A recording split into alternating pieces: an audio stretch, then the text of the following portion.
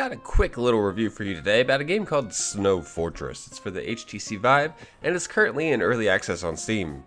Being called Snow Fortress, I'm sure you can imagine the premise. You use the Vive and you build a virtual snow castle to hide in.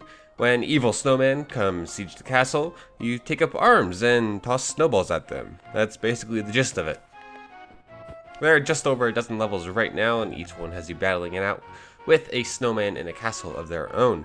You chuck snowballs at them, either with your hands or with a slingshot, and the idea is to just knock them over. Once you knock over all the snowmen, the level is complete, and you move on to the next one. You probably don't want to get caught in the cold, and the game is called Snow Fortress after all, so you do get to build yourself a nice little fortress. At the beginning of every level, you're given a few blocks to build up a nice wall. When you run out of those, or you accidentally knock over your existing wall, there is a generator where you can take a couple blocks out to fill in the holes and gaps in your defenses. There's even a few tetrominos that you can get only from this generator. It's fun to build your own wall and defend against a snowman, especially in virtual reality, and the tracking seems pretty good for the most part. The snowmen mercilessly chuck snowballs at you, but the one thing that bothers me is that the blocks feel like they almost have no weight behind them.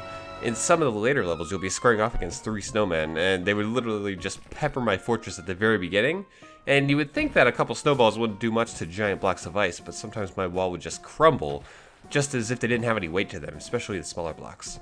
What I ended up doing is refining and reinforcing my build for my walls, so I would put the small blocks in front and then the bigger blocks behind them for stabilization. However, I still feel like there's no weight behind the blocks, and that's probably the #1 issue that I had with the game. As of right now, there's not really too much content in the game either. It's only 13 levels, and a survival mode, there's no music, and the visuals are very modest. But it's early access, alright, and sure enough, it just released on June 9th, so just a couple days ago. In fact, I went through everything in 92 minutes. I beat all the levels, I played the survival mode, which is basically an endless wave of snowmen as you build up a fortress. Hell, I even got #1 on the global leaderboard. That's cool, I guess. I do have a few suggestions and things that I would love to see added, however ambitious they may be. Of course, the standards would be more levels, more weapons, besides the slingshot, heavier blocks, and more things to do. But I think it would just be cool to actually create like a giant fortress that you could teleport around in using the Vive, and then the snowmen would actually siege your castle, and you'd have to pelt them from snowballs, from the parapets, and repair the walls. Honestly, it would basically be the same game, just on a larger scale. If anything, Snow Fortress should be on your watch list. Picking up snowballs, building a castle, removing snowmen's heads is an experience in VR that is much more entertaining than I anticipated after I actually started it up and everything. With, well, it's a bit light on content for now. Mythical City Games do have a few games already under their belt, so the game is only going to get better. Thanks for watching this quick little review. If you enjoyed it, please feel free to boop that subscribe button and leave a like and a comment.